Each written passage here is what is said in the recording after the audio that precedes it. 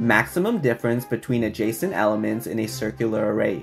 Given a circular array, find the maximum absolute difference between adjacent elements. For example, the difference between adjacent elements 1 and 2 is 1, the difference between 2 and 4 is 2, and since we are given a circular array, the last element is adjacent to the first element, and the difference there is 3. And so finally, we return the maximum difference 3. We will solve this in O of n time. First, we get the length of the array. We then initialize the variable max difference. We start with the first index. We add 1 to get its neighbor. We calculate the absolute difference between the numbers. And if the difference is greater than max difference, we update max difference. And we continue. We add 1 to get its neighboring index. We calculate the difference and update max difference. And we continue. We add 1 to get its neighboring index, but notice we are out of bounds. In order to get back to the start, we need to mod the neighboring index by n. In this case, 3 mod n equals 0, and this gives us the 0th index. We then calculate the difference and update max difference. Finally, at the end, we return max difference. And here's the code to do so.